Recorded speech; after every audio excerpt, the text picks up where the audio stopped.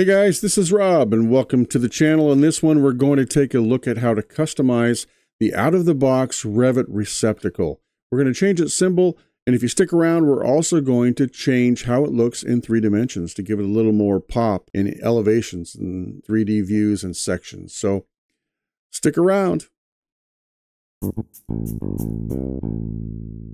So I'm in this Electrical Families library that I created in another video, which I'll link up above, that shows pretty much all of the out-of-the-box electrical families that come with Revit. And they look pretty good. I mean, some of these are okay, some are kind of different, and it depends on which country you're in and which area even of the US you're in to decide which symbol you use. For example, duplex receptacle. This simple symbol is either done this way with the 2 blades facing the wall, or the opposite with the circle and the 2 blades facing away from the wall. So I've seen it about 50-50, even in our own region in the Northwest. So if you want to change this to be the other way around, which is the way I use it, and we use it in our firm, we can simply go into this family and change this symbol to look the way we want. And it's a good practice for getting your foot in the door for editing families. So let us do that right now. We're going to edit this family and we're going to change this symbol around. And if you stick around to the end, I'm going to show you how we can improve the 3D look of this, because right now this just looks like a rectangle on the wall if you look in 3D. So let's get right into editing this family. Let's get this symbol fixed up. So we're going to click on it and jump into Edit Family. If you're kind of leery about doing this or your first time to edit a family, this is a good way to practice, a good way to learn, is to edit an existing family.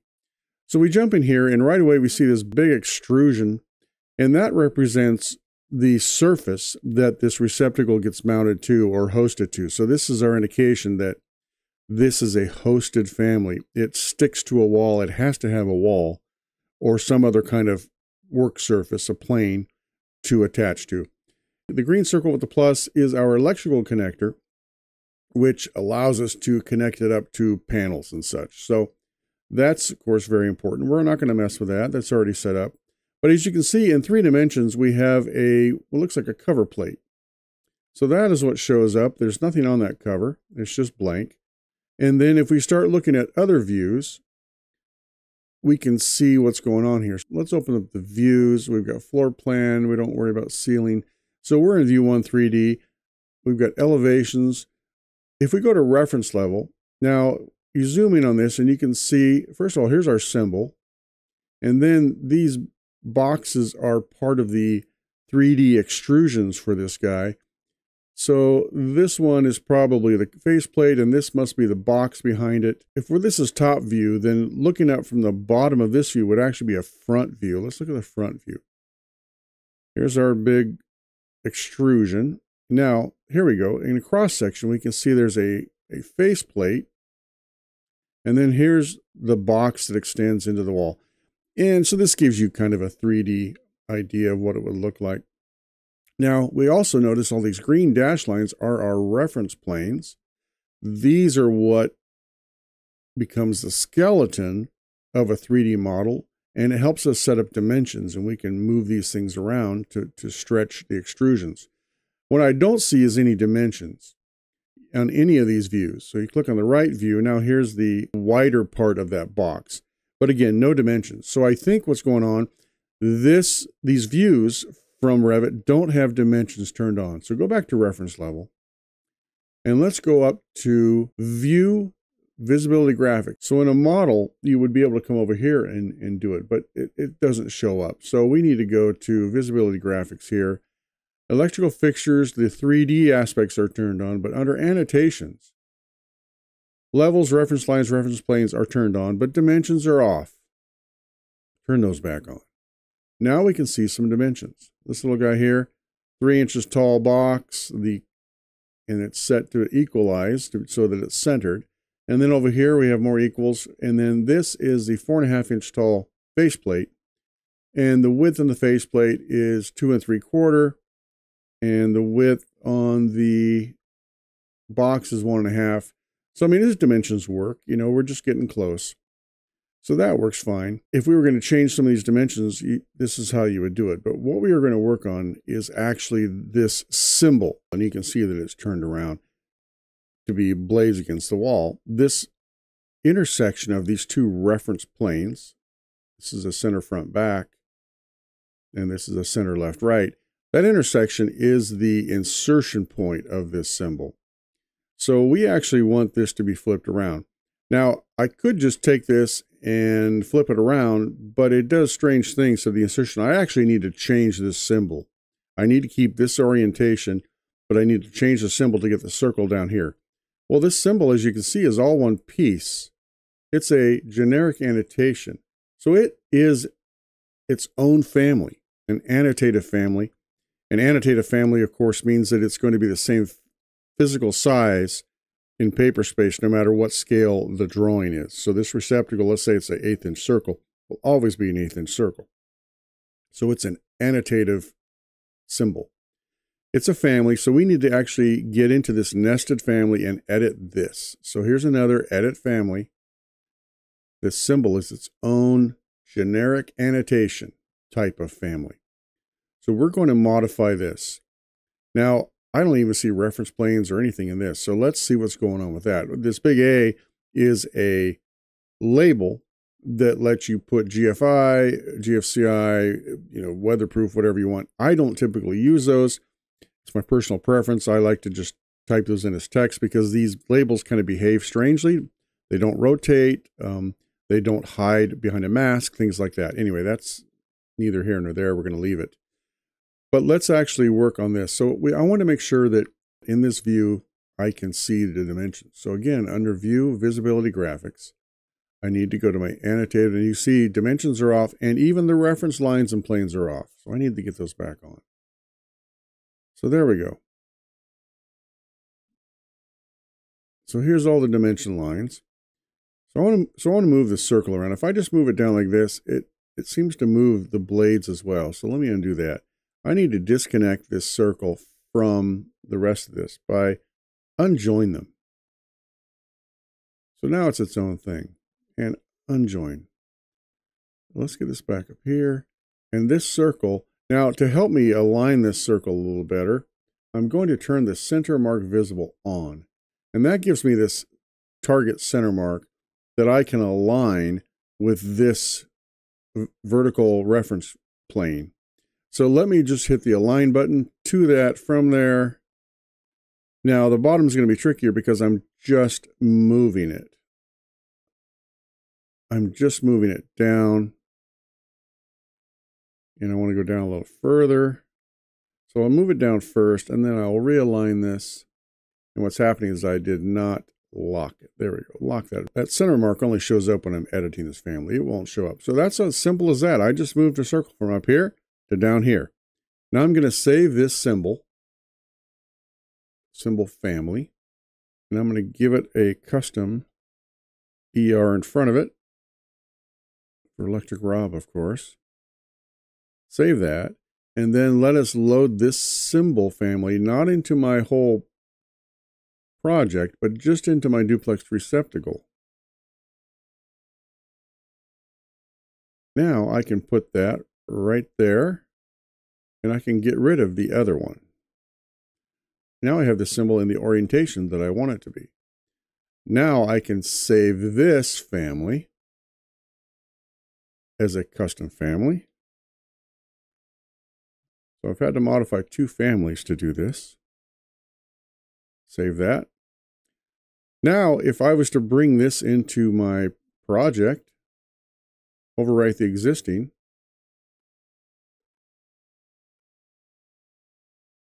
it's a separate family. So now I need to find it down here. Here's ER duplex receptacle. Bring in the standard. Now you can see that it's trying to host to this wall. And it's turned in the direction that I would like for my symbol. So if you're getting something out of this, I'd appreciate you hitting that like down below to help spread it to others who may need it. And also, click subscribe if you want to hang around and see some more electrical only Revit videos. Appreciate it very much. One other thing I'd like to show you before we move on is these lines are awfully thin. I really would like them to, look at the wall, it's thick. I want these to pop out.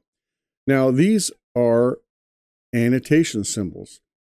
I need to change the line type of these. So how do I do that? Let's go up to Manage, Object Styles, Line Weights, Colors, Patterns, okay?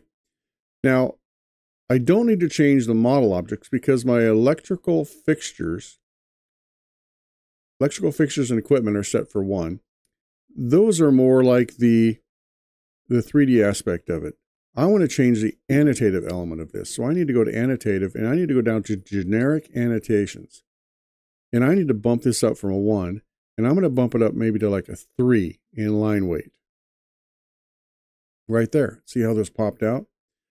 So you can play with that, but that really helps your symbols pop out in a electrical drawing. So that's that. So there's the 2D aspect of this symbol. Now, like I said at the beginning of this video, if you wait to the end, I'm going to show you how to modify the 3D aspect of this. So let's get into that. First of all, let's look at a section view of this because we want to affect the section view. Sometimes we draw a section of our walls, which end up being like an elevation. Architects sometimes want to do this with our stuff. So let's take a look at this. And these are all just, they're all just boxes. I mean, it's just a cover plate, blank cover plate. We would like this to look more like an actual receptacle. And what does a receptacle look like? That's the old school guy. There's also, of course, Decora models, which you can go either way. I tend to make them look like this. I think it's, I like the retro look of these, at least for our models. So we are going to make it look closer to this. Also in 3D, let's drop a camera in here. Camera, point it this way. Take a look at it in 3D. You can see the box in there. But yeah, we need this cover plate to actually have something on it. Now, I don't need to get all crazy with 3D extrusions and void regions, things like that. I just need to paint a receptacle picture on the face of this. So how can we do that? Back to Edit Family.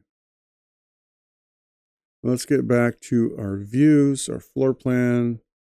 Reference level ends up being the front view of this receptacle. Now I need to paint what I call painting a picture onto the face of this. And what I use for that is called Create Model Lines. Model lines are just that. They show up in the 3D model. They're not just annotations that show up in views. So we need to actually create lines that end up in the 3D aspect of the model, as opposed to, again, under Annotate, you would have symbolic lines, which are symbols only. So let's go to Create Model Line. Now, before I create a model line, I have to decide, where am I drawing this model line? Where on this 3D model of a receptacle am I painting this picture? You know, am I doing it on the edge? Am I doing it on the box behind it? I need the face of this cover plate.